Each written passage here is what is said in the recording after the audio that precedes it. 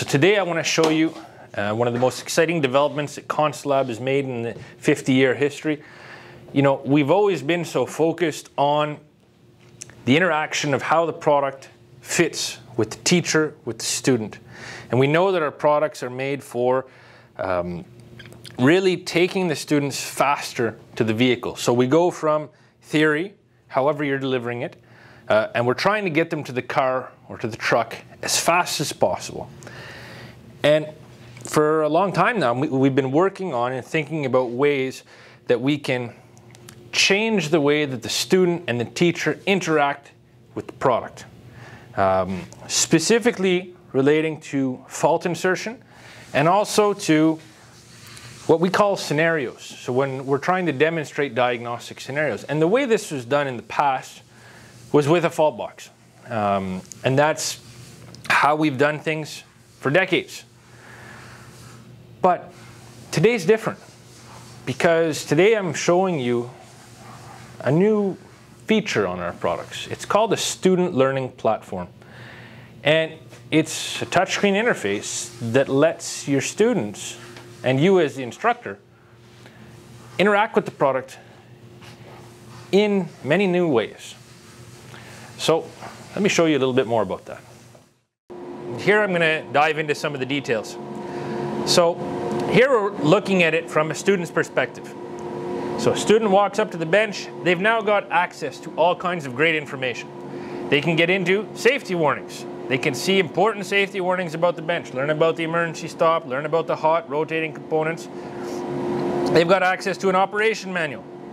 They've got access to wiring schematics. So engine performance wiring schematics, they can pinch and zoom, get the wire colors, the pin numbers, all the information for the engine performance wiring diagrams. They can get information about the breakout box. So all of the pin identifications for the breakout box are all there. They can access some videos about the product. Scan tool usage, a little bit about engine benches. Well, we've got component locators, so we can see all the various components around the engine. And then we've got a couple new and exciting menus.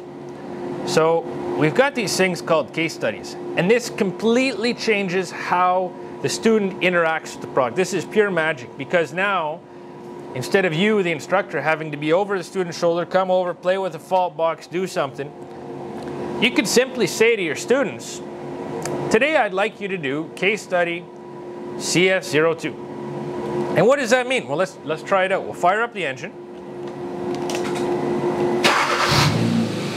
We're going to click on the case study.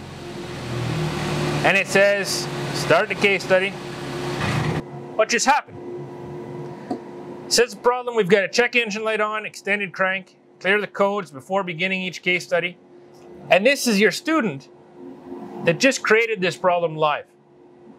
You as the instructor, you don't even need to be right here. You could be 6 feet, 2 meters, you could be in the other room. And now the student can go through following the OEM diagnostic troubleshooting procedure, and they can find what the problem is. So we give them the effect, and they go and find the cause. Now, above and beyond all of the student interface, we also have an instructor interface. So if we look here, we've got all these menus that are locked out because we don't want the students to have access. So if you click on one of the locked out menus, you need the teacher pin. So if I enter the pin of 0000, boom, we're in. Now we've got access to all these other menus, instructor's guide, wiring diagram with faults. I'd love to show it to you, but then your students would see where all the faults are, the fault insertion, the case studies, and we've got more and more case studies for instructors. So you've got different lessons that have already been created. So we can go in and get coolant temp sensor lessons. We've got 4 different coolant temp sensor lessons on this engine.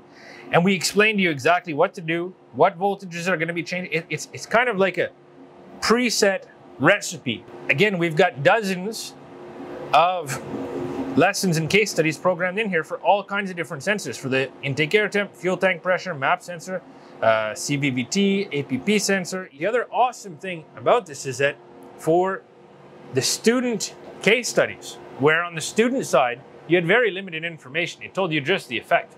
Well, if you go into that same case study with the instructor's version, so if we go in right here, it tells you the code number, it tells you which pin the students are going to measure, it tells you the details, the wire color, all of the information that you need for that case study is there. So it makes your life so much easier as an instructor. Now, we talked about those scenario numbers earlier. You can even create your own. So you can go in kind of old school, put in a fault, and then create a case study from it, enter your information, and it would be scenario number 6622. And you could save all of your information that you want and then create that yourself. So you could create a custom case study, and you could assign it both to the students or to the instructors. Now, what's even more exciting is we've got another way that the students can interface with the engine bench. Not only do we have all of these case studies where we explain the effect, we tell them it's got a check engine light, or it's got an extended crank, or it runs like crap. We tell them that and we give them instructions. But as an instructor, you can also assign them pretty much anything you want through what's now called a scenario number. So if we go here, we click on scenario number, and here, I'll just fire up the engine. I'll give you guys an example. Engine started running, no codes, runs beautifully. I can give my students the practical assignment today. I go, guys, today you're gonna do 4001. What is a 4001? Could be a placebo. Could be a placeholder number that does nothing. Could be a number that does something very drastic. Let's see what it does, a 4001. 4001.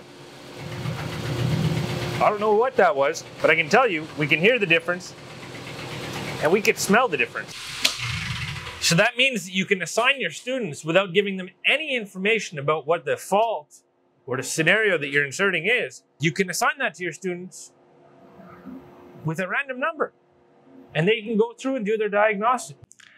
The ConsuLab student learning platform can really change the way you teach using an engine bench. It's going to change how your students learn. It's going to make it easier. It's going to save you time. It's going to save you setup and energy, and let your students explore much more autonomously on their own. So if you want to find out more about this product and the other ConsuLab products that are going to have this same student learning platform integrated into them, you can check us out at consulab.com, or you can follow us on Facebook, Twitter, or LinkedIn. Thanks for watching.